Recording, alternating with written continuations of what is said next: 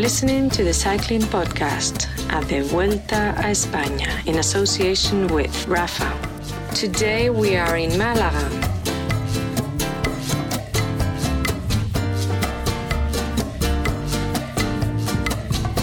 Hello and welcome to Malaga, or Malaga, as they would say in Spain. My name's Lionel Birnie and you're joining the cycling podcast for 3 weeks. Grand Tour coverage from the Vuelta a España, the final Grand Tour of the season. I've arrived, I've collected my accreditation pass, which means that I can get inside the Vuelta bubble. I've got my stickers to put on the hire car, and just as I parked up here, I pulled in next to a couple of cars from Welcome to Yorkshire, who are going to be part of the publicity caravan here at the Vuelta, and the strongest clue yet that the rumours that Yorkshire will host the start of the Vuelta sometime soon, well, that's going to come true. I wouldn't be surprised if it was as early as 2020, but we're here in Andalucia. I can just about see the sea. It's the opening prologue time trial. Well, no, it's not a prologue, it's the opening stage 1 time trial, and I need to find my partner in not crime for the next 8 days, Fran Reyes. So I'll go and find Fran and the Vuelta can get underway. And here he is, Spanish cycling journalist Fran Reyes. Welcome to the Cycling Podcast. Welcome, Lionel, to my home. Welcome to the city where I studied my journalism degree in university. Every pothole in this city, should we discover it? We should. Well, we should go and see if we can catch the first rider starting the time trial. It's around about 5 o'clock in the afternoon here. The time trial will be going on into the evening. I think the last rider, Vincenzo Nibali, is off at 8:30 and due to finish at 8:30. So he actually rolls down the ramp at 21 minutes past 8 Spanish time. Very warm here, Fran. I'm a bit overdressed. I've come in jeans. I might need to put some shorts on. Good thing is that you are wearing full black kid, and that's elegant. That makes you look thin. But as for the rest, it was a pretty bad pick for the outfit. You know, some people is wearing even flip-flops, so you might join that club. Well, I haven't got any flip-flops, but I have got some shorts. But let's get down to the start and see if we can find the Vuelta a España.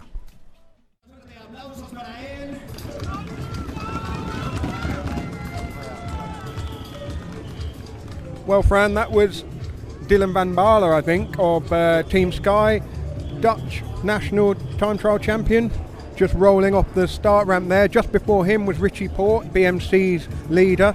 We know, well, the last couple of days he's announced that he's definitely joining Trek Segafredo next season, and also he has an upset stomach, so not in 100% best condition for the start of the Vuelta here. It's always something with Richie Porte. It's a shame because one can only feel for him because he seems to be like the most unlucky of the GC contenders in the world.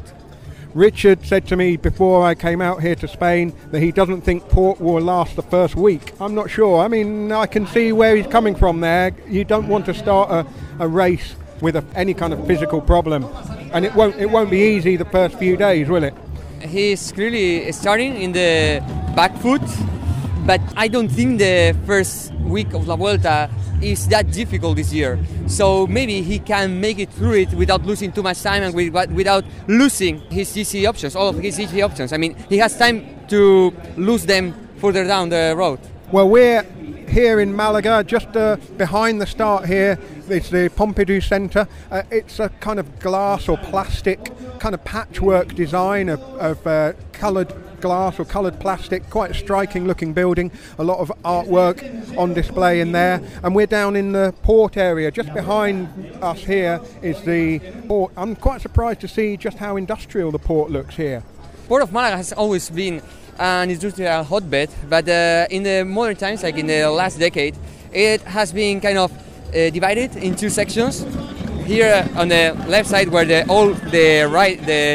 team are parked, that's the industrial side, and from here on, from the start line to the right, that's the Pier 1, which is a kind of luxury magazine, luxury restaurant place. It has been recently rebuilt, and nowadays it's quite fancy for people that has more money than me. So Malaga has it has an old part to the city, but also it attracts the tourists. I mean, I'm noticing here Burger King and KFC, but also a little bit more high-end type places there. It looks like it's perhaps a little bit above Torremolinos in terms of the type of people it might attract on a holiday. Yeah, exactly. I mean, after all, in Malaga there has always been a lot of foreign tourism. Most of the high-end tourism, as you described earlier, was located exclusively in Marbella, but as years have gone by, it has begun to be spread towards the whole western coastline of Malaga, and that has arrived also to the city, which is in a process of being more modern, so to speak, losing part of its usual soul to become more profitable. So the opening weekend here, the opening few days are all based very close to Malaga, aren't they? We'll be going to Marbella, in fact. That's a huge tourist destination, of course, but it's concentrated in this area of Andalucia, a little bit like a grand départ of the Tour de France would concentrate in one area. I just wonder, what's the kind of significance of the Malaga area and the opening few days being hosted in Andalucia, because this area has become very popular for the Vuelta in the last few years. Basically, there is this saying, that whenever the popular party of Spain, which is basically the right-wing party, is ruling, the Vuelta will go. And here in Malaga, the province of Malaga, is one of the strongest headquarters for the right-wing party. So yeah, that's why it makes sense for it to come every, 3-4 years, because I remember recently grand départ, I think it was in 2014 from Marbella itself, and that is how it works with the Vuelta España. But of course, there are always departs and arrivals in different cities that are ruled by a different party. But well, why is that then? Why would the right-wing party in Spain be more interested in having the Vuelta, having a sporting event like this, than the left-wing parties? Is it because the left wing don't want to spend the money on something as kind of frivolous as a cycling event? No, I think that's a matter of network. After all, we are as important as the people we know. And I feel that for some reason, the people that has been ruling the Vuelta for ages already, they might be better connected to the right-wing people than to the left-wing. But I think it's coincidence. I don't think there is any policy behind that. It's, as far as I am aware, it's just an anecdote. It's not a political trend. So it's just a coincidence then. Okay. Now, this is the first time there's been an individual time trial since, I think, 2009 to kick off the Vuelta. Why has there been the change? Because in the last few years, the team time trial has been a very popular start for the opening stage. Well, I guess that's related because of to the beauties that this stage wants to showcase. It begins in Pier 1 and Centre Pompidou, which are two of the biggest bets from Malaga as a city to attract tourism, and it ends up on Calle Larios, which is the main street of the city. And both places have logistical limitations when it comes to host a cycling race.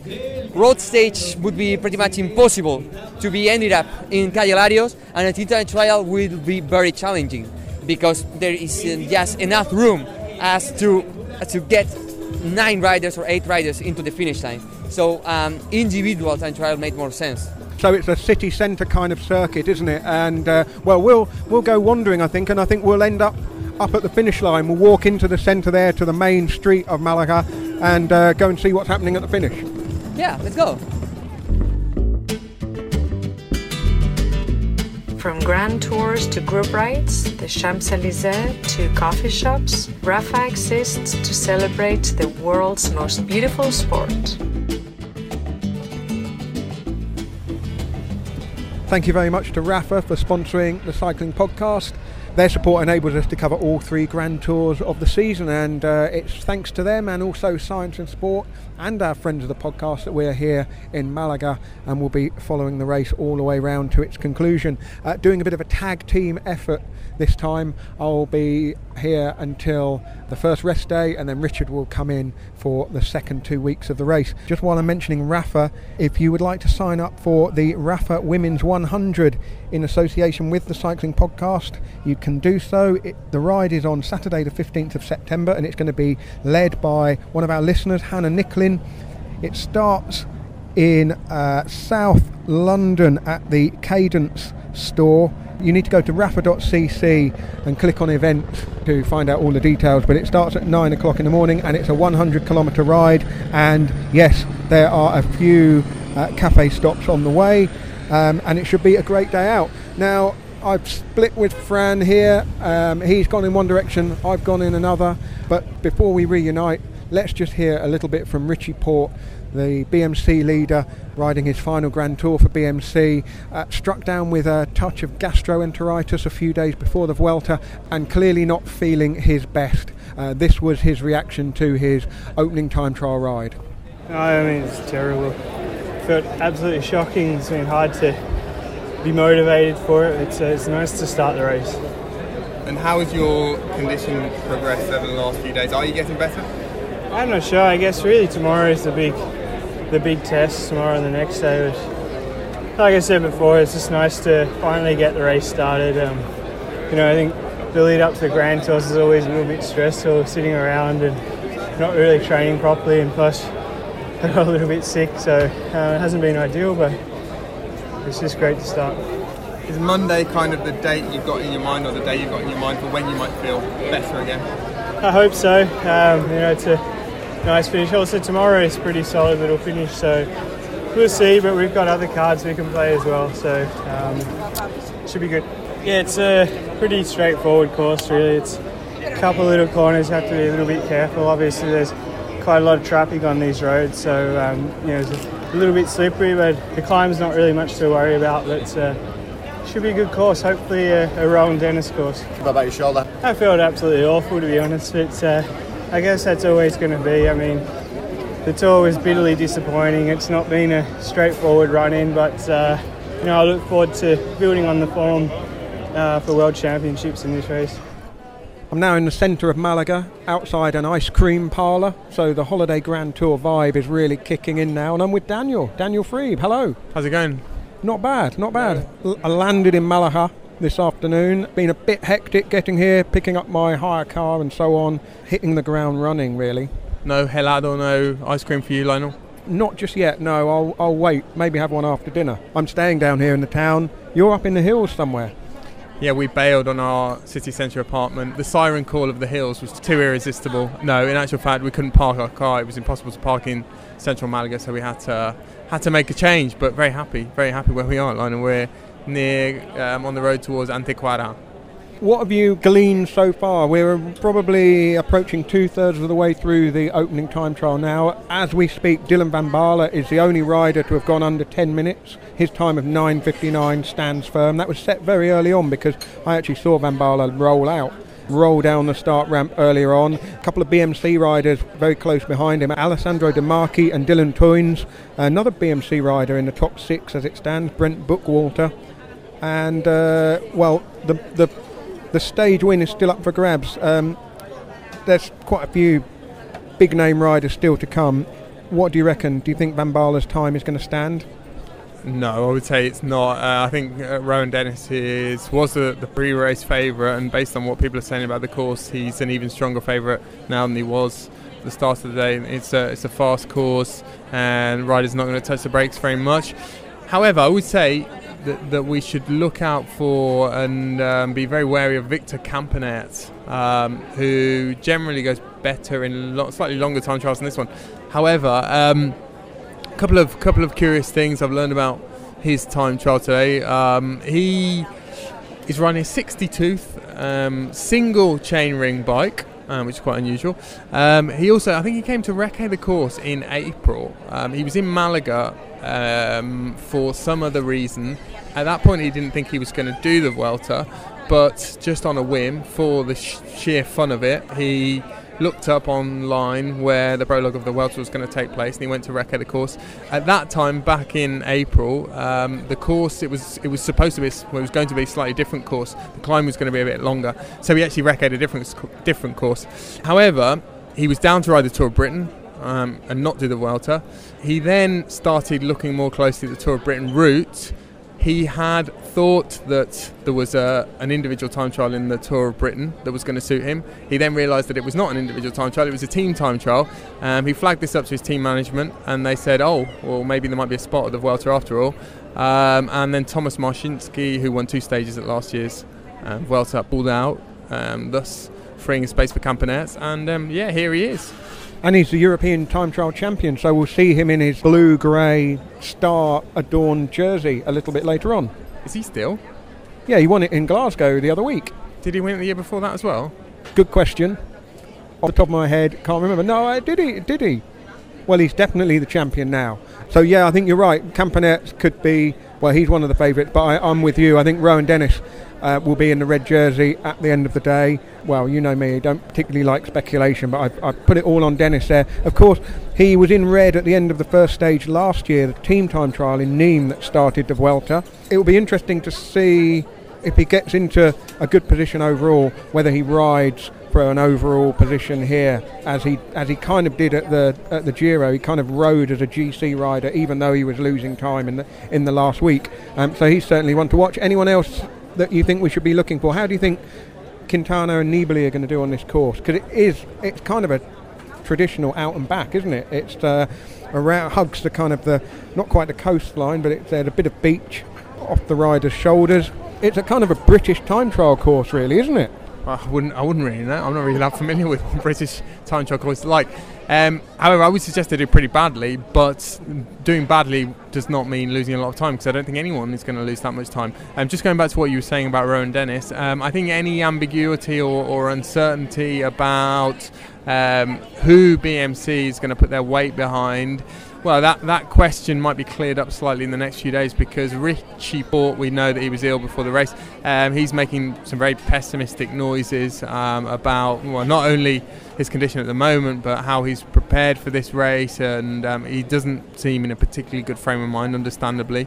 And who knows, he could decide that he's here to prepare the World Championships and perhaps go for a stage win, but not much else, thus freeing the way for Rowan Dennis to have another tilt at a major tour.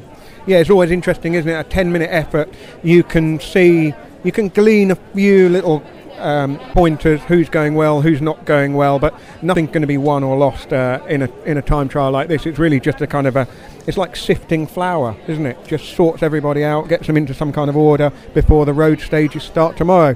I'm impressed with Malaga, I've got to say. It's got quite a nice vibe. It's obviously very popular with holiday makers, not just from abroad but also from Spain. But it's got, obviously, some of these towns have been taken over by tourists in the last 40 years. I'm thinking Torremolinos, Fuengirola, a bit further along the coast. Marbella, yeah. Whereas Malaga feels like a Spanish town. It certainly does here. Yeah, it does, and there's a real mix of different types of tourists as well. There's luxury tourism, there's sort of more low-budget tourism, and the tourists coexist with, as you say, the sort of living, working folk in Malaga, which makes for quite an interesting mix.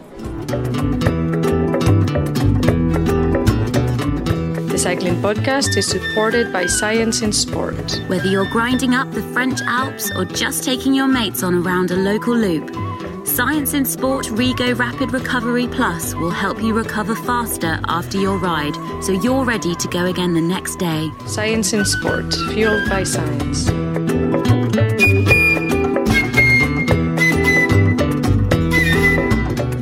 Thank you very much to Science in Sport for sponsoring the Cycling Podcast. If you would like to get 25% off all Science in Sport products, you can go to scienceinsport.com, and when you check out, enter the code SISCP25. Slightly distracted because two stars of Spanish cycling are within touching distance almost of me. One, Fran Reyes, who rejoins me here at the ice cream parlour, and the other is Alejandro Valverde of Movistar, who has finished his time trial, I think, a little bit down on the leading times. But one of his teammates, Nelson Oliveira, is in the hot seat at the moment, Fran. 9 minutes 56. He's beaten Dylan Van Baarle's time by 3 seconds. Nelson Oliveira making up for the disappointment of being left out of the Tour de France lineup of Movistar team last minute to enter Marc Soler. Very strong rider, very good domestic, and a really good time trialist. Really underrated cyclist. Fourth in the World Time Trial Championships in Bergen last year, so obviously had pedigree over a lot longer distance and a tougher course than this, but clearly going very well if he's pulled out that kind of time on this sort of course, because it's a kind of almost a sprinter's time trial course in a way. Yeah, I mean, it's flat, it's long straight roads. It's one for really powerful, fast riders, but still, you know, the kind of distance where a rider who is too powerful might find it too long to shine. So, more of a specialist course, I'd say. Theo Gegenhardt, who's riding his first Grand Tour for Team Sky, he did a more than decent time, I think 10 minutes 3 seconds. Team Sky, as it stands, have got 3 riders who've done very well. Van Baarle, of course, Jonathan Castroviejo and Gegenhardt, and he was talking at the finish about how basically there was no need to really touch the brakes on the course, really only until coming into this bit in the centre of town where it got a little bit technical, but not really that much. It's been a real fast course. You know, Castroviejo, I heard him telling that he had not beaten Van Baarle's time by 4 seconds. He was telling that the visor on his helmet, he didn't adjust it well before the TT, so it was moving and he had to touch it several times, and he was convinced that he had lost the time trial there. But you know, he was saying it with no big disappointment. He seemed even happy because after all he hadn't lost to a rival, he had lost to a teammate, and he was taking it very sportingly. Castroviejo was the European time trial champion a couple of years ago, or 3 years ago. Just to clear up something Daniel and I were talking about earlier, Victor Campenerts has been European time trial champion 2 years in a row. So, well, we knew he was the champion of Europe. He'll be wearing his European Stars jersey when he crosses the line shortly. But Fran, so far, the stars of the day, really, BMC are doing well. 3 riders as well who've put in very good times. Demarchi, Tuns and Brent Bookwalter, all within a few seconds of one another. And arguably, they have the favourite today, Rohan Dennis, who could finish the first day of the Vuelta in the red jersey, just as he did last year. But you spoke to his time trial coach at BMC Racing, Marco Pinotti, back down at the start earlier on. Yeah, and as for the description of the course, who's better to tell us what this first time trial of the Vuelta a España is really like? Let's hear from him. I am with a confessed listener of the podcast, Marco Pinotti, time trial guru of the World Tour, at least from my standpoint. And so I came to speak with him because I wanted to find out a technical assessment of the course of this Malaga time trial. It's quite simple, straightforward course. Maybe you have to put the brakes 6 times, I would say. 3 corners are actually quite tricky. I would say slippery. As usual, there is a sit-down. So the first one is after 1.5 the U-turn, and then there's the corner into the climb.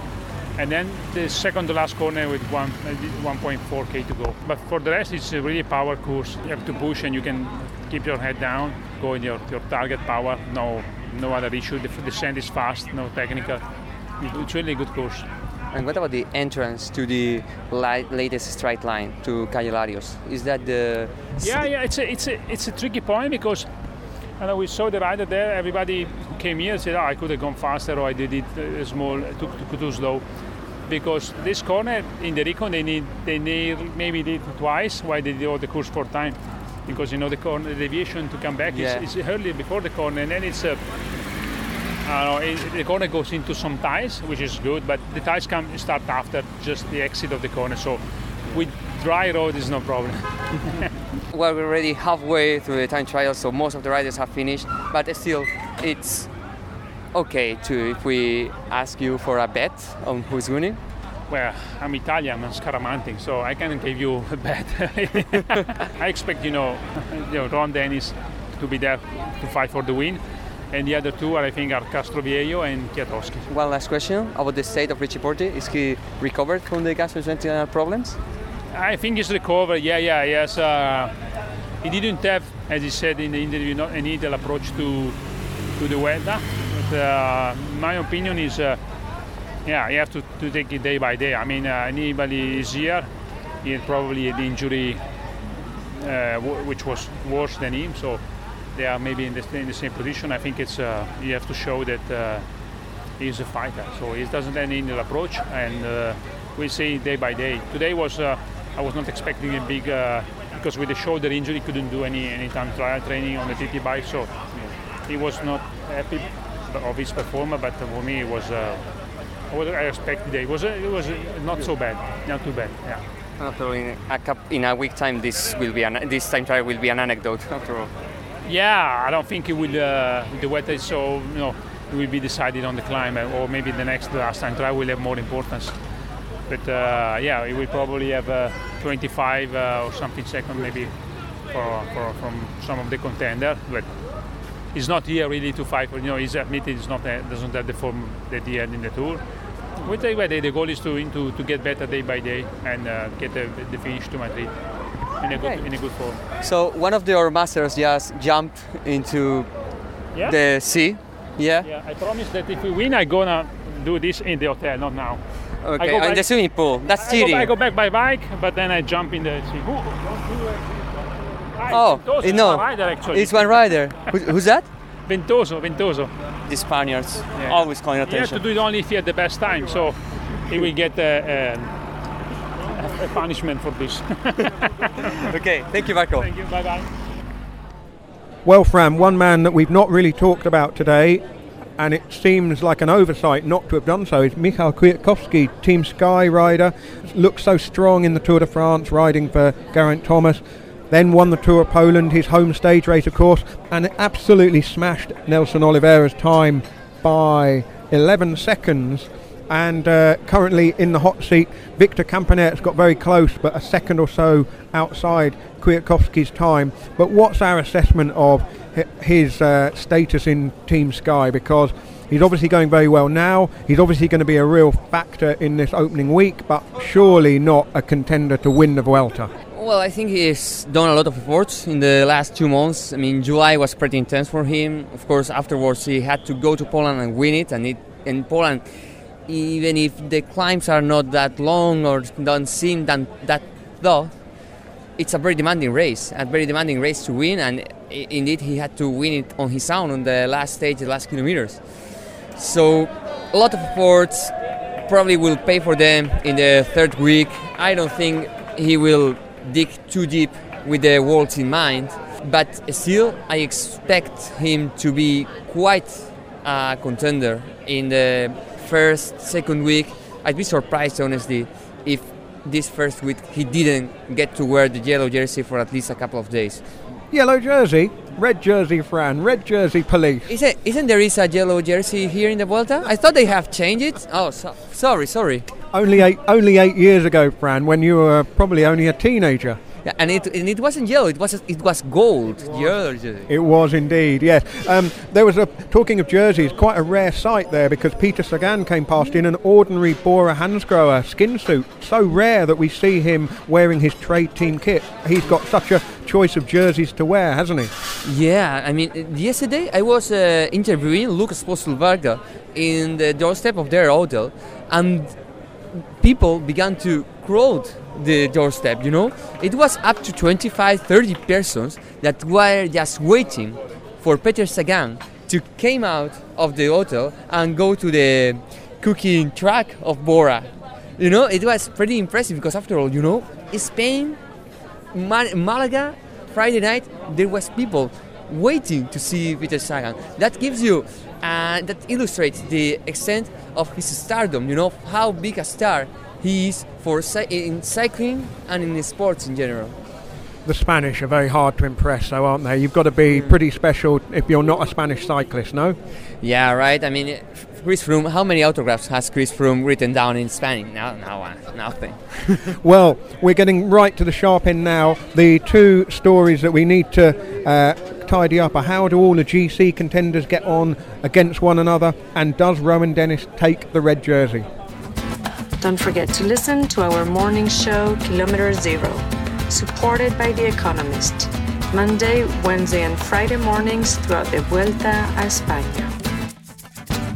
Well, Fran, we've walked through the city streets. It's coming up to 9 o'clock now, quite a late finish for a Grand Tour stage, but really Spanish cities are only just getting going now, aren't they?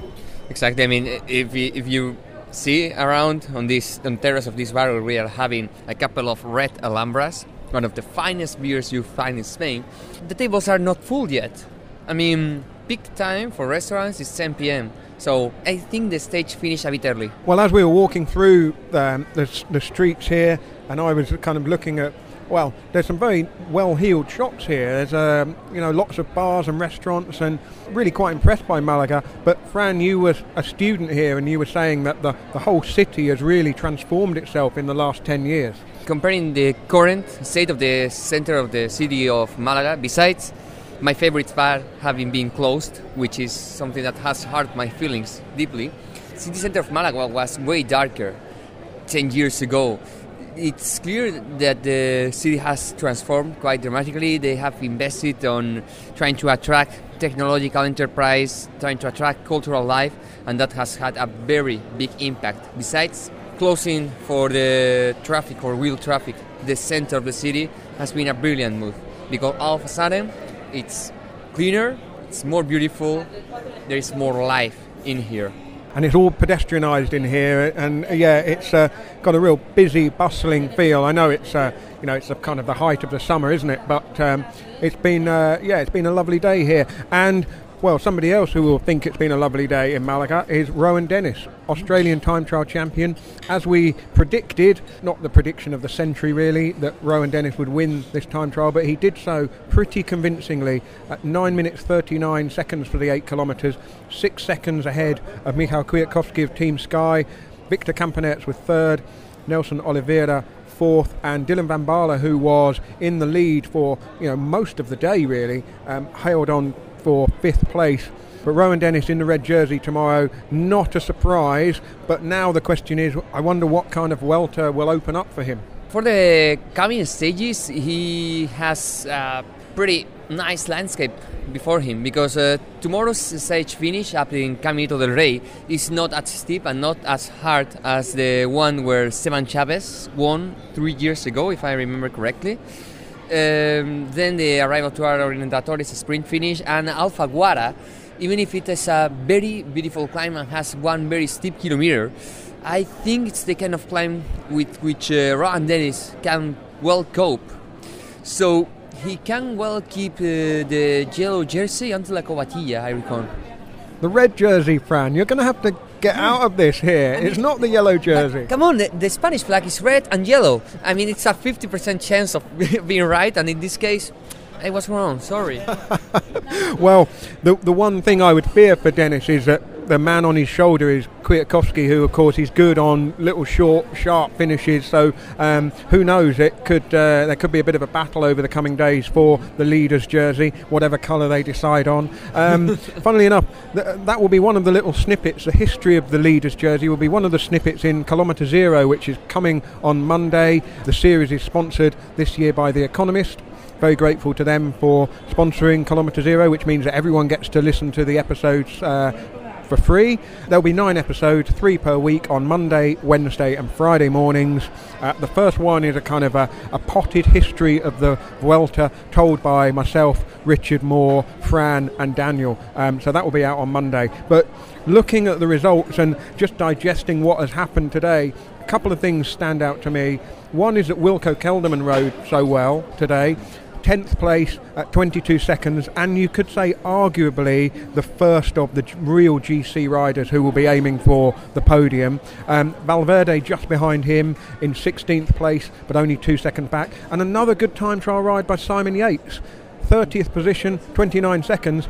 And Fran, we saw Nairo Quintana come round that final bend, and you were not so flattering about the line he took around that corner, Quintana, and I agreed with you. I mean, it didn't look like the racing line at all, and yet finished in 34th place, only 30 seconds down. So clearly not going too badly.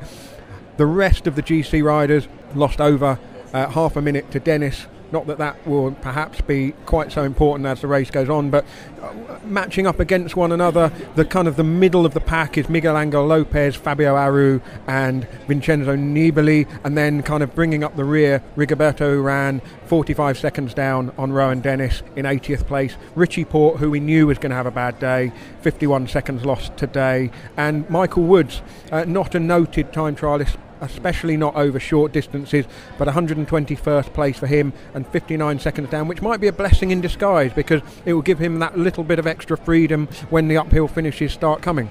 Yeah, I am pretty interested on seeing what EF Education First Race Pack is going to do in this Vuelta a España, because Rigoberto Urán is relatively fresh compared to the rest of the contenders. He hasn't put on a very big block of effort this season.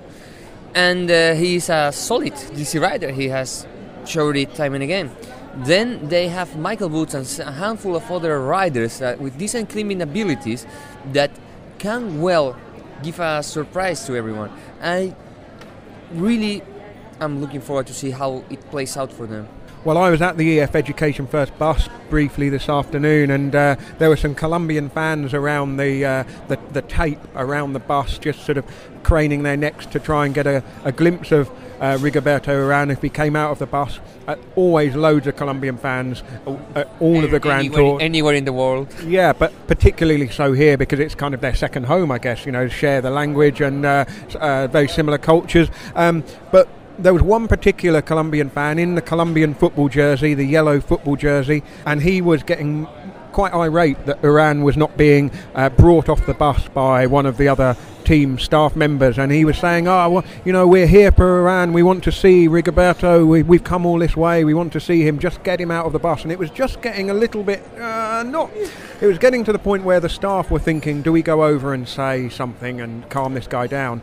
Yeah. And then Urán came out of the bus with his arms in the air, and the whole crowd of them all cheered, and he had a very kind of nice few minutes, posed for all the photographs, and the guy in the Colombia football jersey was basically giving him a whole pep talk all the way through to Madrid, I think.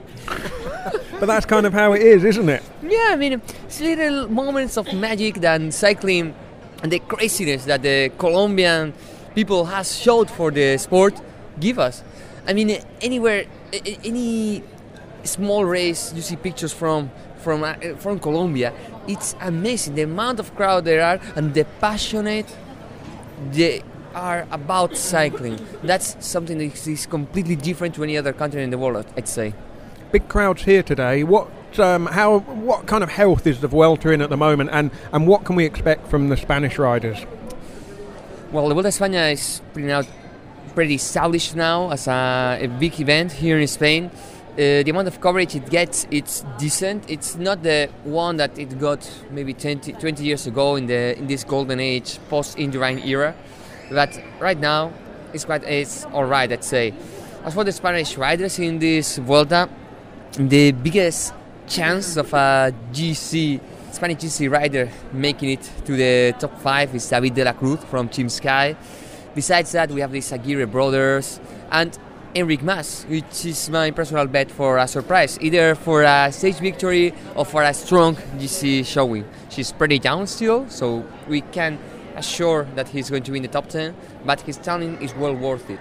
Yeah, it's interesting you mentioned De La Cruz. I mean, he's had some good performances in Grand Tours before, and he's in a Team Sky team that really is flying below the radar compared to how much pressure and attention is on them when Chris Froome or now Geraint Thomas is riding. So it's going to be interesting to see how they race as much as anything, because they haven't got the undisputed best rider in the race and the strongest team in the race. They're going to have to kind of do something slightly different to what we normally see Team Sky do. And Enric Mas, you mentioned, had a good stage race season last year, and he's now reaching that age, I guess, where the next big step is to try and finish a really good position on GC. But we shall see, and that's what we will see unfold before our eyes over the next 3 weeks. And well, it all kind of kicks off tomorrow when they leave from Marbella around about lunchtime, I think, tomorrow. Yeah, around 1:30. It's a pretty good time to come see the riders take off, have a beer, go to the press room, eat, and then watch the race relaxingly. Oh, it sounds marvellous. I mean, 1:30... Marvellous in Marbella. Marvellous in Marbella, yeah. 1:30 is almost... Well, it's the morning, isn't it, still in Spain? Yeah, I mean, we don't have lunch until 2 p.m. And on Sundays, on Sundays, every Sunday, at my home, we would have lunch at 3 p.m., 3:30 maybe, right in time to finish up, have a small siesta, and watch a football match at 5 p.m. Well, it sounds better and better as we go on. But we will be back tomorrow to talk about stage 2 of the Vuelta. Until then, thank you very much, Fran. Thank you very much, Lionel. It's going to be a real great Vuelta.